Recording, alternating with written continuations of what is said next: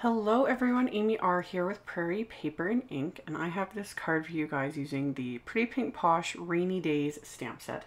I actually had the idea for this card in the back of my mind now for a few weeks. I had come across a picture online of, it was like a grouping of black umbrellas with a rainbow umbrella peeking out, and I don't have a link to the source image that inspired this because when I went to look again online, one, couldn't find it. Two, there's kind of a million of them. So I have no idea who the original source of like a piece of art like that would be.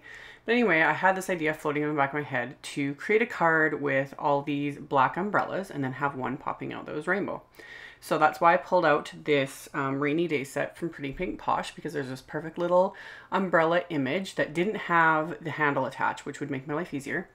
And I stamped it 3 times onto some post-it masking tape. You could just use a regular like sticky note, whatever. I just like these because they have the temporary adhesive like all over. And so I'd stamped it the 3 times, cut them out 3 times with scissors. And then I've got a piece of, this is Nina Solar White 80-pound cardstock. And I have it cut slightly larger than A2. I think it's about 4.5 by 5 3/4, something like that.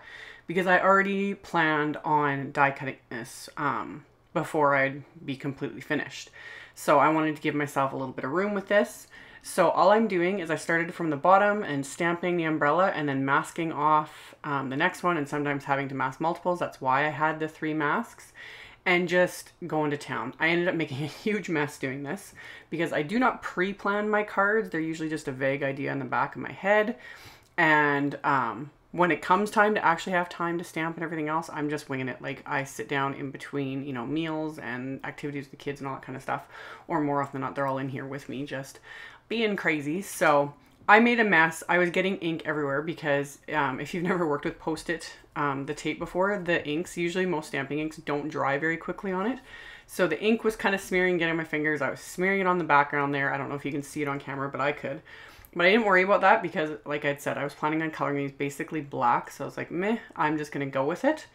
So this did take quite a bit of time. And once I got about 3/4 of the way done, I couldn't keep reusing these masks. They've been stamped on so many times, the ink was starting to seep through.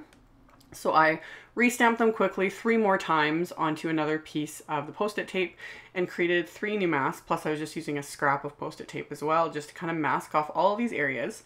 So I've got this whole collection of umbrellas. So I stamped everything with Simon Says Stamp Intense Black ink. My plan again was to color everything with Copics. I did think about doing this with watercolor because I was like, ooh, watercolor would probably be really fast to do, since I want to do all but one in one color, like basically do them, you know, gray/black. But then as I'm working on this, I was like, you know, I think I'm going to stick with the Copics because I had some other plans that wouldn't work as well if I did watercolor, because Copics are, they don't react with water, anything like that, which you'll see why that matters in a little bit. But once I had everything stamped, I took a pencil and marked the one umbrella that I don't want black with an X so that I don't get distracted and color over it. And then when I started coloring, I chose 3 dark gray Copic markers. So I used C6, C8, and C10. I will have a picture of all the Copics I used like listed on my blog. And I started out doing this and I was going to color each umbrella individually. And as soon as I started doing that, I was like, this is going to take me forever and I ain't got time for this. So I flipped my marker around and used the chisel end and just went to town. Coated the entire background, which took a couple of minutes, not very long at all. And it's a good thing I had marked that one umbrella with my little pencil X so that I knew to avoid it. And just colored around and just laid down a quick layer. It's not perfect. It's a little streaky. It doesn't matter. In the end, you're not going to be able to tell. But I just wanted my quick base layer down. And then I start going in with the C8.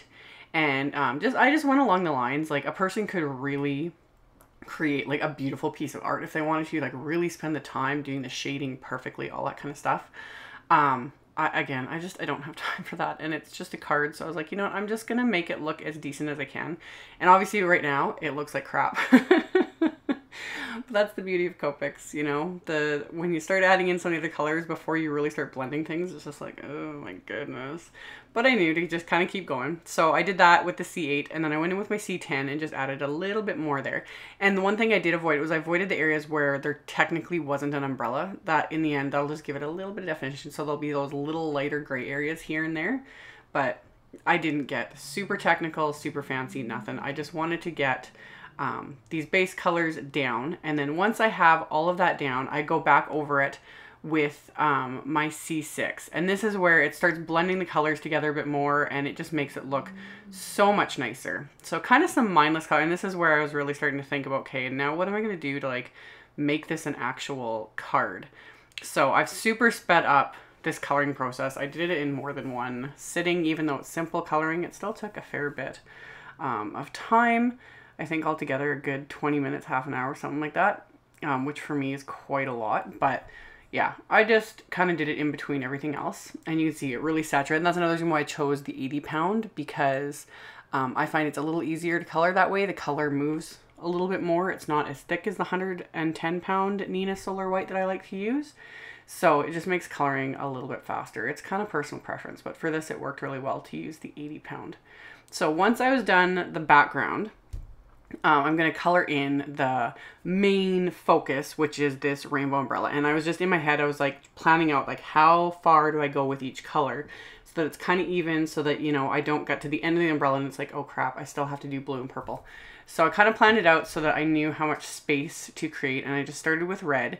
And I used just 2 colors for each, or 2 shades of each color. So I used 2 reds, 2 oranges, 2 yellows, 2 greens, 2 blues, 2 purples. And I started with the lighter of each color, and that's what I would blend in the other one. And I would go back and forth between, like when I applied the yellow, I went back and added a bit of the orange again so that the orange was still wet again, and then it would blend in the yellow. And same with the green. So I'd apply the green and then I'd go back with a little bit of the yellow just so they would kind of blend and I wouldn't have really harsh lines. So that's another nice thing with Copics, is they do blend together quite well, even, you know, not similar colors. So it just takes a bit of practice when it comes to blending, and that's also where lighter weight cardstocks work a little bit better, so the ink isn't soaking in as much. Yeah, anywho, so I got it all colored, and then as I was looking at it, I couldn't resist. I was like, this would look even better if it was shimmery. So I went over it with my Spectrum Noir Clear Sparkle pen and gave that a really good coat of shimmer, so it's all sparkly, super, super fun. And this is where I was like, this is why I chose to go with the Copics, because as I was kind of thinking about this card, I wanted to add raindrops to this. And I was like, if I had done watercolor for this, there's a good chance it could have been quite the mess. But I wanted to stamp and emboss raindrops over this. So with Copic, it just made it easier, because with Copics, they dry really fast. I did test out first. I coated everything with my anti-static powder tool first, and then I poured the embossing powder over it just to make sure it wasn't going to cling to any areas, and it didn't. And then I masked off that rainbow umbrella just because I didn't want to stamp any of the water droplets over that. And so yeah, coated everything with my anti-static powder tool, and then I'm inking up the water raindrop. There's 2 stamps in that set. There's a large stamp and a smaller one with only like 3 drops. So I'm inking up the larger one with Simon Says Stamp Clear Embossing ink, and just doing one part at a time so I can see where I've placed the raindrops here. And I just stamp that entire background with that, and then I'm coating it all with just clear embossing powder. So coating it all, tapping off the excess, and I did get a couple spots where my fingers must have touched the cardstock, but I just quickly wipe that off with a little brush before I go to melt that with my heat tool. And then I remove the mask before I heat everything. And I just get out my heat tool, let it heat up for a few seconds, and then make sure to fully melt all of these raindrops so that they will be clear and glossy. And just heating up, letting the heat tool heat up for a few seconds before I start just minimizes any warping of the cardstock. So then I've got this really fun background here with dark umbrellas and raindrops. And then this is the die I was thinking of before I started. That's why I used that larger piece of cardstock. It is the largest die from My Favorite Things Blueprints 25 set, and it die cuts an A2 size rectangle, so 4 1/4 by 5 1/2 with a little stitching edge all the way around. So I die cut that, and then I stamped a sentiment from that same Rainy Day stamp set just onto a piece of vellum. with the same clear embossing ink, and then this time I used detail white embossing powder, and I wrapped it around the card front and taped that into place with some Scotch tape. And then to add to the dimension of the card, I've got some Pretty Pink Posh clear droplets. I have the small and the large, and I just thought those would be kind of perfect to go with this whole like raindrop sort of a theme. And this time I adhered them with glossy accents. Now I adhere sequins, clear droplets, anything. I always use multi-medium matte, or multi-matte medium, however you say it, from Ranger. But I've had a lot of people saying that the glossy accents just work better with these clear droplets because it dries, you know, with that glossy finish, and they just look better. So I honestly don't usually see much of a difference, but I thought with this, just because of like all the dark coloring underneath and the raindrops and the eye, like what I was going for, I'd rather not mess with it. So I just used the glossy accents and it worked fine. And then since I had the glossy accents out, I was looking at it and I was like, you know, that rainbow umbrella would look really pretty with a good thick layer of glossy accents on it. So I actually did it, and normally I avoid this sort of thing. I can't remember if I said it in a video or maybe it was a live stream lately, but I've been using glossy accents more and more lately because I'm getting a lot better at setting things aside and actually letting them dry without touching them, because I'm really bad for that. So I set that aside to dry. And then for my card base, I'm using the Nina 110 pound cardstock this time. That was cut to 4 1/4 by 11 and scored at 5 1/2 with my Teflon bone folder. So just making sure that I had cut that cardstock properly so that that die cut card front will completely cover the entire card.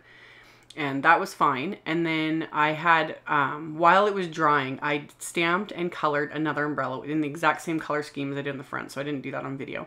And then I trimmed it out because I wanted to use that on the inside of the card. And then I grabbed the little handle stamps from the set and figure out how I was going to place this on the inside of the card. So kind of laid it out how I wanted it and stamped those with the same intense black ink from Simon Says Stamp.